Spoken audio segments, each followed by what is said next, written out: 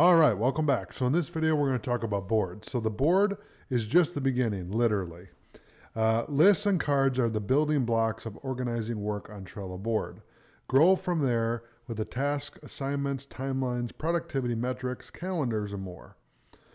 You and your team can start up a Trello board in seconds. With the ability to view board data from many different angles, the entire team stays up to date in the way that suits them best.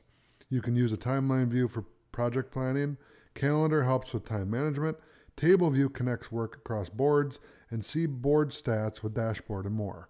So the cool thing about working with boards, and you can see this example right here, is you can manage your time. Okay, so I'll give you a quick example. When I produce my courses, I plan out everything I'm doing. I do pre-production, I do production, I do post-production.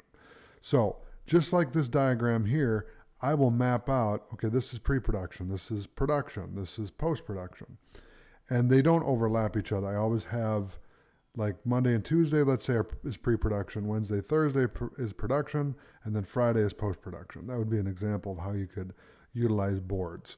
And the beautiful thing about boards is it gives you the ability to have a visualization of your entire week or month or 6 months or year if you want, and you can see everything that you're going to work on for that week specifically. I would say more like a week view or a month view. But if you do a week view, like what they have here, Monday, Tuesday, Wednesday, Thursday, Friday, you can see everything that you're going to be doing that week.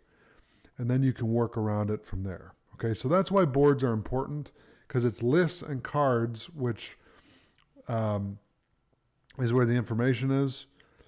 And that's where you really get the visualization of where everything's going to be. Okay, so that's boards. Thanks for watching. I'll see you in the next video.